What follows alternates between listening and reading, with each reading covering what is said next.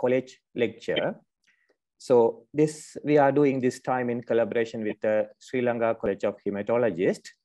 So I'm going to introduce the speaker, Dr. Chamindi Jayasundara. She is an acting consultant clinical hematologist, DGH Vavuniya. So her topic is living with low platelet beyond steroid, a case-based discussion. Over to you, Dr. Jayasundara. Thank you so much for that kind introduction. So, very good afternoon to all of you. I would first of all like to thank the Sri Lanka College of Physicians on behalf of the Sri Lanka College of Hematologists for giving us this valuable opportunity. I would like to welcome you all to a session on hematology, thought of discussing about a patient, a case-based discussion, living with low platelets beyond steroids. No conflicts of interest. So this is regarding a patient, a young lady whom I met during my overseas training in the UK. She has a long clinical history. The history goes back to 2010. I will call her by the name Zara for the ease of discussion. So Sarah was 18 years of age at 2010. How everything started was Sarah developed few ecchymotic patches and a full blood count was done as the first line investigation by her GP. And a platelet count of 15,000 was a cause of alarm for the patient and the GP. Therefore, advised to admit immediately through the A&E, she was admitted to the medical casualty ward. At the time of admission, she had some mucocutaneous bleeds, petechiae, and an ecchymotic patch, but did not have any other significant bleeds. Therefore, the bleeding was predominantly mucocutaneous. I believe you all in your daily practice would meet patients like Zara who would come with mild bleeding and severe thrombocytopenia.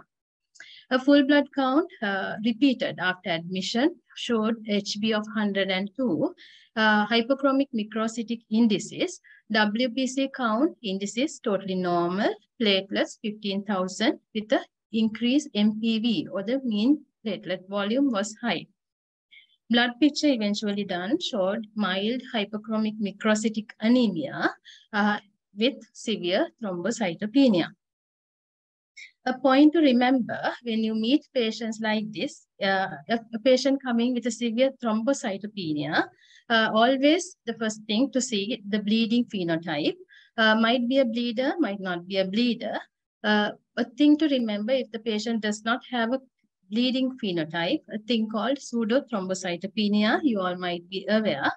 That is an in vitro phenomenon where there can be platelet clumping in your EDTA blood sample, causing a pseudo or falsely low thrombocytopenia as an in vitro phenomenon. So always better to repeat a full blood count, make sure it is a definite thrombocytopenia and request a blood picture. And if your full blood count shows the platelet histogram, just have a look at these histograms. Usually a normal platelet histogram will show a smooth curve like this, whereas when there are large platelets or like big platelet clumps in the sample, you might see a non-smooth ragged like appearance histogram where you won't get the histogram returning to the baseline. This is just a point which might be valuable in your daily practice. So coming back to the patient, Zara, who came with a marked thrombocytopenia and a bleeding phenotype. When you meet this type of a patient in your OPD or daily clinical practice, few things which you might need to consider. What sort of a bleeding disorder does this patient have? Is it significant? Is it just a mucocutaneous or any sinister bleeding, GI bleeding or intracranial bleeding? Is the patient well or ill, febrile or not febrile? The differential diagnosis would totally change. In our setting, dengue would be high up in a thrombocytopenic with a febrile illness. also viral infection, and in the back of our mind, we will keep the hematological malignancies in an ill or febrile patient. The duration of thrombocytopenia, whether it's an acute or a chronic thing. The drug history, has there been any heparin exposure within the past 3 months? Any offending medication, any offending vaccinations? And also always ask whether the patient on antiplatelets or anticoagulant, it is important that we stop these then and there. Are there risk of viral infections, or is there a possibility of liver disease, connective tissue disease, family history of thrombocytopenias, whether this patient is a bleeder and a thrombocytopenic since the childhood? I'm sure you all generally go through this type of a algorithm. Then examination-wise, focusing on fever or not, ill or well, bleeding sites, just to mark what sort of a bleeding tendency. Look for the sinister features like lymphadenopathy, hepatosplenomegaly, pyeloicterus, etc. Coming back to Zara, my friend during my foreign training, virology investigations were done then, which were all negative. Ultrasound scan abdomen, liver showed normal architecture, no hepatosplenomegaly, no lymphadenopathy. Liver profile normal, ANA negative. Only thing to find was a low serum ferritin, which indicated iron deficiency anemia, probably due to the thrombocytopenia and long-term menorrhagia, which was later discovered on further questioning. So when there's isolated thrombocytopenia, just few things to work out, whether it's the increased consumption, which could be a commonest cause, like immunological or non-immune causes. Can there be a bone marrow pathology? Is there a massive spleen causing tooling? Has there been a massive transfusion, a dilutional kind of thrombocytopenia? Has there been a liver disease? Usually the bleeding type predominantly mucocutaneous in thrombocytopenias as well as in platelet functional disorders. Out of the immune causes, whether it's a primary immune or secondary immune, the reason why to find the secondary immune causes are the reason why we ask all those questions and do all those investigations, which I previously mentioned, to rule out the infections, certain drugs, autoimmune disorders, or lymphoma-like diseases. And also there are non-immune causes like DIC, TTP, or HUS. Of course, they will have their other clinical features. Coming back to the patient whom I'm discussing today, she did not have any sinister features in her history, examination, or investigations. Therefore, the conclusion, an 18-year-old young lady coming with iron deficiency, severe thrombocytopenia, depending on all these clinical and hematological parameters, a diagnosis of ITP was made, that is immune thrombocytopenic purpura. Remember, ITP is a diagnosis of exclusion. A perfectly well patient coming with a severe thrombocytopenia, once others are excluded, we can diagnose. What did we do at that time? Prednisolone high dose given, 2 milligram per kg, 7 days. Fortunately, platelets went up from 15 to 36. Did they give IV immunoglobulin or did they transfuse platelets? Did they do a bone marrow biopsy? No is the answer to all these questions. They were able to maintain platelets above 30,000 in a safe level, and she did not have bleeding afterwards. Therefore, clinic follow-up with watch and wait policy maintained. Prednisolone was tapered down.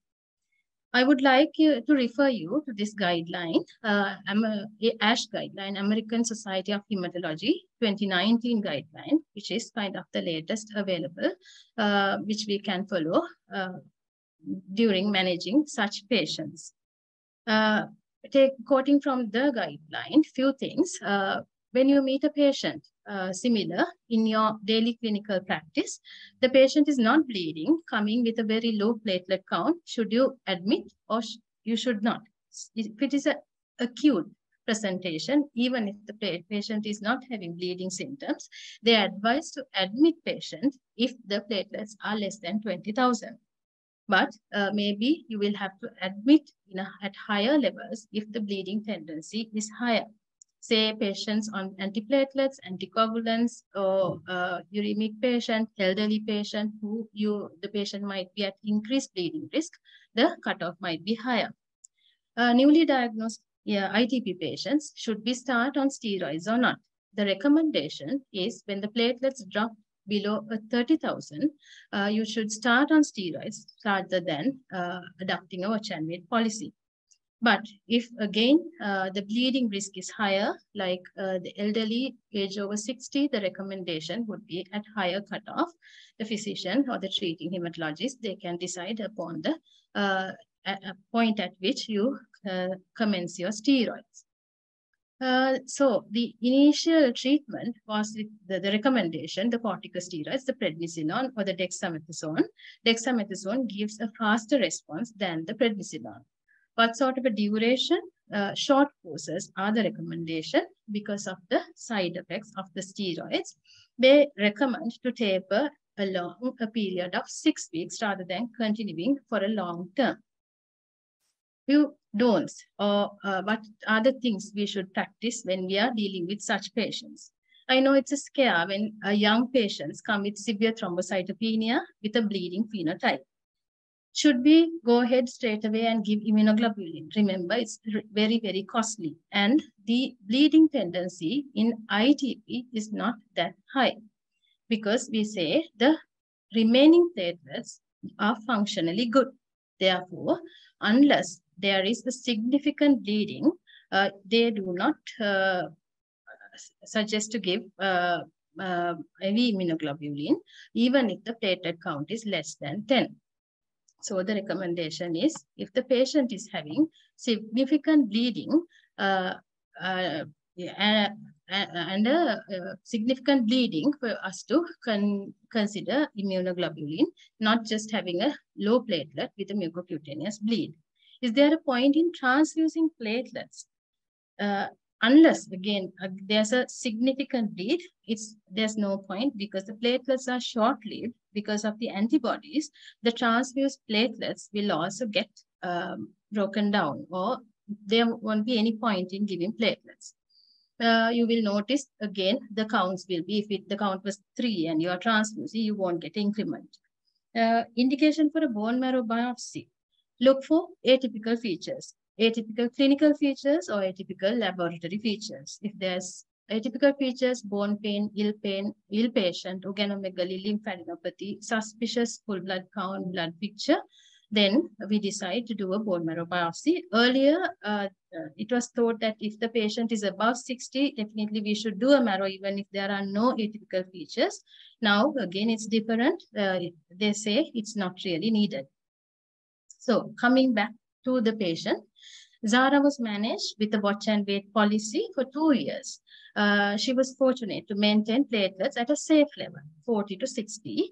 We never tried to normalize the platelet count. We just want a safe level.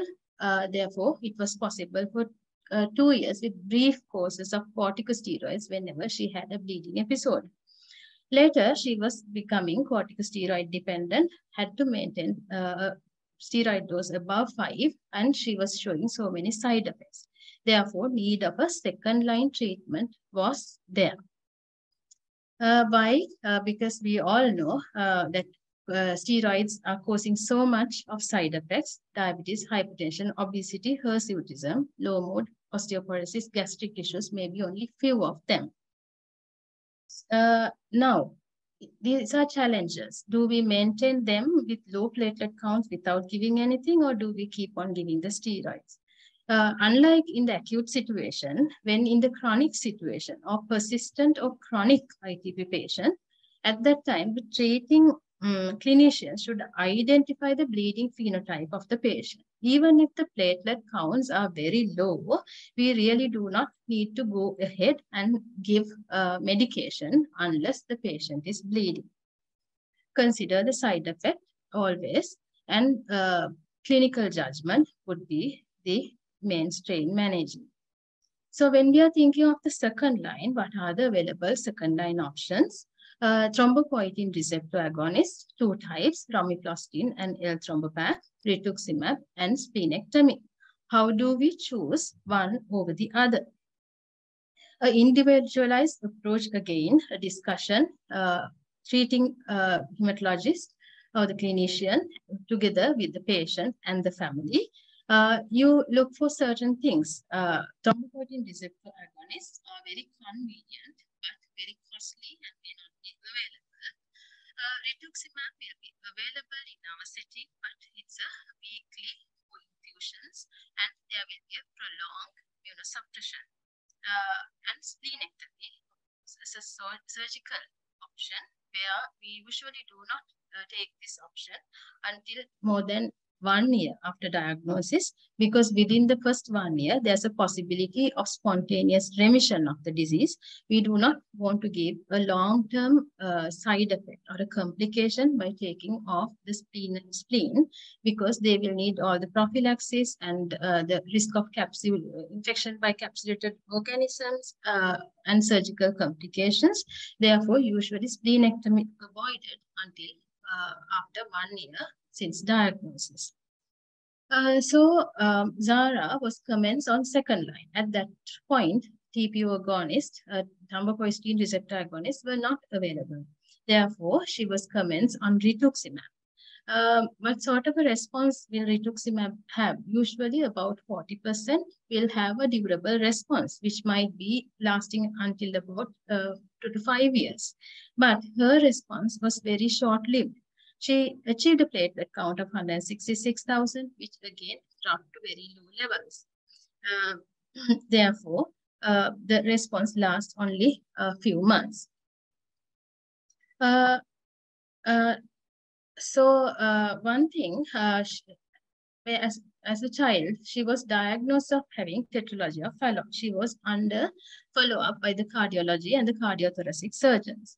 By around this time, she had a tricuspid regurgitation, and this was now it's a point where the cardiothoracic surgeons has advised to go for an urgent cardiac surgery, a tricuspid valve replacement.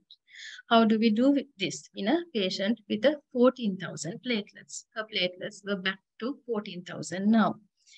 So many challenges for us at that point. Her HB preoperative optimization of hemoglobin and platelets was needed. And post-operatively, when we put a valve, we need to anticoagulate. And for anticoagulation, need a platelet count above 50,000. How to achieve this in this kind of a patient? Hemoglobin was optimized initially. Her iron deficiency was corrected by this time. So what are the targets we need to maintain? A target of platelet 50,000 is needed for major surgery and again for general anesthesia as well. Post-operatively, when we put a bioprosthetic valve, we need to give anticoagulation for 3 months. For that also, we need to maintain platelets above 50,000. So a multidisciplinary approach taken, everyone involved got together, the cardiothoracic surgeons, the cardiologist, the physician, hematologist, anesthetist, the clinical nurse specialist, who plays a vital role there. The CNS in the cardiology as well as the hematology, everyone had a discussion with the patient, with the family, careful documentation of all the things, counseling done, and the documents were comprehensively maintained. These are the good points we can take into our practice as well. The discussions, the documentation, and involvement of all the teams. So at that time, a bioprosthetic valve was planned. Preoperatively, we have to optimize the platelet count. IV immunoglobulin given, 2 doses, excuse me, and then it was able to achieve a platelet count, 118,000. Steroids also commenced once again. Sarah underwent the surgery and afterwards continued the warfarin for 3 months with the help of steroids. That was how that challenge was overcome. After some time, after 3 or 4 months after this incident, again, the platelets are dropping. I would like to tell this is the usual way the most of the ITP patients would behave. There will be multiple lines of treatment, multiple admissions, hospital admissions, having bleeding episodes, and the life will go on. That's why I call this living with low platelets. So the third line was commenced. Immunosuppressants available, MMF, cyclosporine, tried, one after the other, short-lived responses, and she never had a sustained platelet count without bleeding episodes. At each point, she was a young lady, therefore their advice regarding avoidance of pregnancy is well documented in the clinical records. By this time, she has had enough of everything. Her quality of life was so much affected by the immunosuppressant about this ongoing chronic disease process. She wanted to withhold all the medications. Again, the discussions, proper documentation, and when symptomatic, the management given, menorrhagia, was with the help of the gynecology team, she was managed with tranexamic acid, noethistérone, and the watch and wait even when the platelets are below 20,000. And the plan was, if there's a significant clinical bleed, immediately admit, start on tranexamic acid, IV immunoglobulin, steroids, and if a very severe bleed, platelet transfusion. Risk of bleeding explained to her. So now the life is becoming so troublesome for this lady. Are there any other options? She's coming with a significant bleeding episode, a hematemesis with a platelet count of 4. At this time, fortunately, thrombopoietin receptor agonists were available in the hospital setup. What are the available thrombopoietin receptor agonists? Romiflostin, a subcut once weekly is the way it's given, and L-Thrombopac, an oral drug. A bit about these two medication. Romiflostin, subcutaneous, once weekly, indication in ITB patients who are refractory to other treatment. The initial dosing, depending on the actual body weight. How do we adjust the dose? According to the platelet response. And after 4 weeks, we give the highest dose, no response achieved, we are supposed to stop the medication. But the disadvantage, once we stop the medication, the thrombocytopenia would usually recur. This was tried in her. Did she have a response? Once again, no luck there. What are the options? If one TPO agonist fails, there's a possibility to try the other one. Therefore, L-Thrombopac was started, which is the oral option, which is the more convenient option. But this was this option given to her earlier, but she did not want to swallow pills daily. That is the reason why the once weekly subcutaneous option was given, which failed. So L-Thrombopac lowest dose is 50 milligrams per day. Usually they respond within 1 to 2 weeks. Once the drug is stopped again, the response will be lost. Dose adjustment again according to the platelet count. The idea is not to normalize the count, but to maintain a safe platelet level.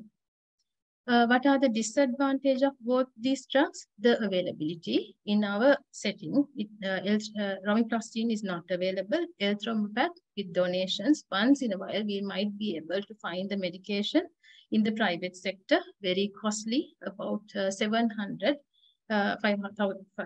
to 7,000 rupees per tablet, L-Thrombopac. So coming back to the patient, Zara, finally responding to a medication. She was responding to L-Thrombopac through 2 months into treatment, maintaining a safe platelet count above 75,000. And this was maintained for quite some time. Quality of life much improved.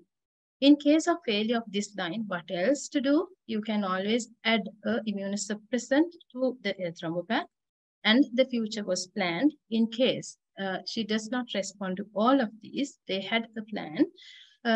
Again, everything planned, and the next line would be a surgical option because all the medical options would have failed by then. possibility of success versus failure, because even the splenectomy, only about 80% would respond. Even if they respond, they can again relapse. All this were explained. There are surgical complications as well, long-term prophylactic medications needed, and vaccinations needed. So after a long story, just summarizing about a life story of a patient who has troublesome immune thrombocytopenia, initially diagnosed when she was 18 years in 2010, then maintained stable counts for 2 years without a much significant bleeding episode. Later in 2013, she had a troublesome bleed and then went for the second line treatment, rituximab. She had to undergo major cardiac surgery and maintain platelet counts while giving the anticoagulation. Then the third line options, cyclosporine as well as MMF given. Afterwards, she has refused everything, therefore watch and wait policy maintained.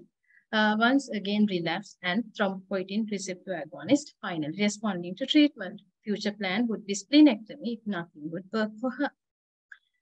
So, application to our Sri Lankan clinical scenario. Do we have all these things available for us to do in Sri Lanka?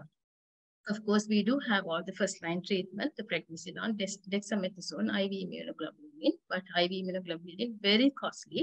We have to be very careful when we prescribe this to the really needed patients. The second-line options, romiprostine and eltrombopag, as I earlier mentioned, eltrombopag, very rarely we will get from MSD or with donations, very costly. Other immunosuppressants, MMF, dapsone, cyclosporine, azathioprine, all available in our setting. Other things to apply into our setting when managing these troublesome chronic patients would be the multidisciplinary approaches, the family discussions, and maybe the role of the clinical nurse specialist, because in these chronic patients, the nurses, the clinical nurse specialists do a really great job because they keep close contact with these patients, adhering to all other issues like psychological support, etc. These might be small things which we can incorporate into our clinical setting. These were my references, and once again, I would like to thank the Sri Lanka College of Physicians on behalf of the hematologists for giving us this valuable opportunity. Hope this case might have given few learning points when you manage your outpatients, clinics, or the busy casualties. Thank you so much. Thank you, Dr. Jayasundara, for the very informative lecture on the living with low platelet, which is not uncommon in a medical ward. So this is open for any questions. Okay, so in the absence of any questions, we will conclude the session on college lecture.